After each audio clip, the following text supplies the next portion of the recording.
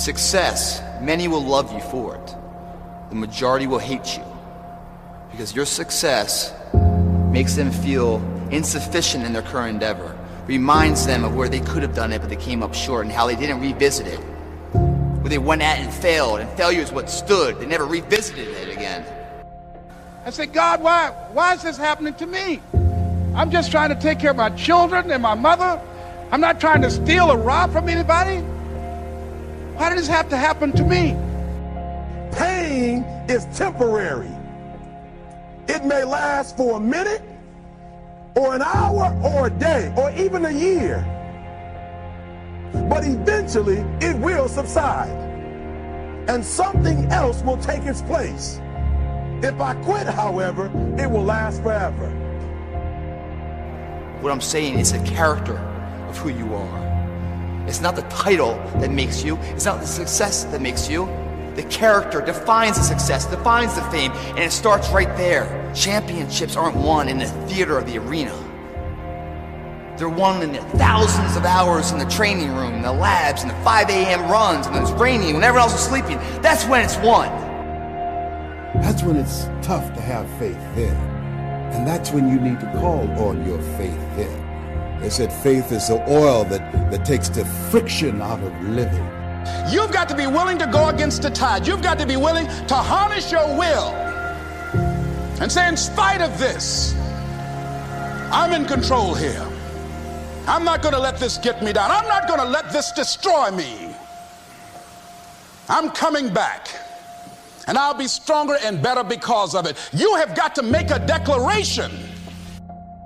Every transformation always gets worse before it gets better. Confucius said, he who says he can and he who says he can't are both usually right.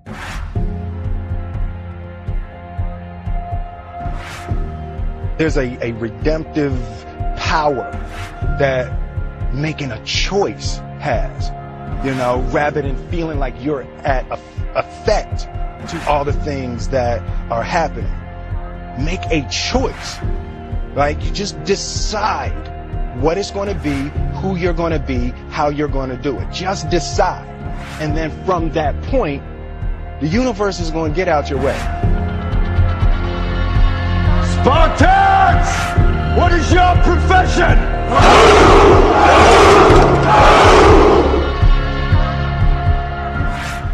We all fall down in life, guys. The question is, who gets back up? All of you chumps are gonna bow when I whoop him. All of you. I know you got him. I know you got him picked. But the man's in trouble. I'm gonna show you how great I am. You ain't gonna die. At the end of pain is success. You're not gonna die because you're feeling a little pain. My why is every single day when I wake up, every minute of the day, every hour of the day, I have an opportunity. Somebody who quit, somebody who gave up, somebody who stopped in life. I have the power, as my nickname, the refresher. I have the power as the refresher to make you believe again, to make you get up when you got up 3 times and you say, I'm not getting up no more. That's my why. Your why is gonna push you when you can't push yourself. When you want to quit and give up, your why is going to give you that edge you need, that advantage you need, that lift that you need to get to the next level. Your why. Do the job right or don't do it at all. That's the same person who has his hand raised on the podium one day. Same motherfuckers. It's not easy. If it were in fact easy, everybody would do it. But if you're serious, you'll go all out. You don't beg average people to be phenomenal. You don't beg good people to be phenomenal. You just are phenomenal, and you will attract phenomenal.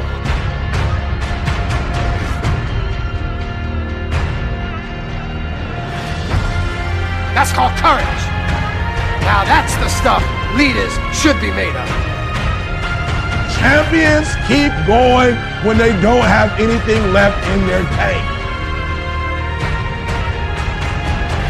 That if you want a thing bad enough to go out and fight for it, to work day and night for it, to give up your time, your peace, and your sleep for it, if all that you dream and scheme is about it, and life seems useless and worthless without it, and if you gladly sweat for it and fret for it and plan for it and lose all your terror of the opposition for it, and if you simply go after that thing that you want with all of your capacity, strength and sagacity, faith, hope, and confidence, and stern pertinacity, if neither cold poverty, famish, or gulf, sickness or pain or body and brain can keep you away from the thing that you want, if dogged and grim you besiege and beset it, with the help of God you'll get it.